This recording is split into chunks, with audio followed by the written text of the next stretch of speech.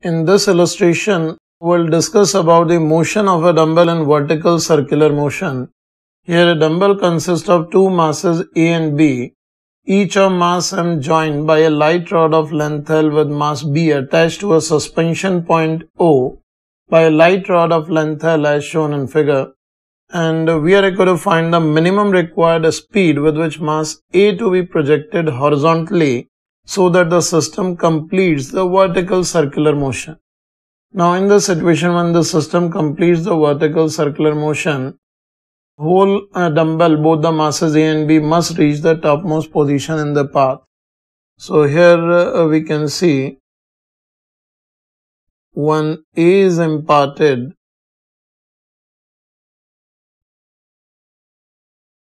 a speed u, B starts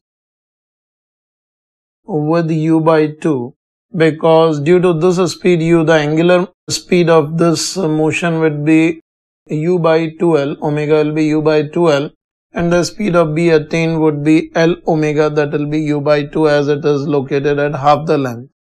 So in this situation, we can also write u should be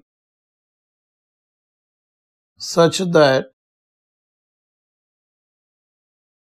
both A and B reach the topmost point of circular motion. This implies, using work energy theorem, we write initial kinetic energy of the system would be for bob A it is half mu square plus for bob B it is half mu by 2 square. And when they'll reach the topmost point, B will be raised by a length 2L, so this will be minus mg 2L. A will reach to a height 4L, so this is minus mg 4L, and this should be equals to 0 for the minimum speed of u.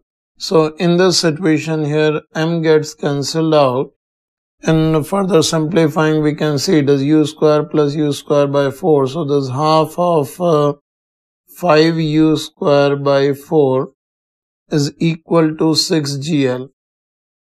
So this gives us 5u square is equals to 6 multiplied by 8, it is 48gl.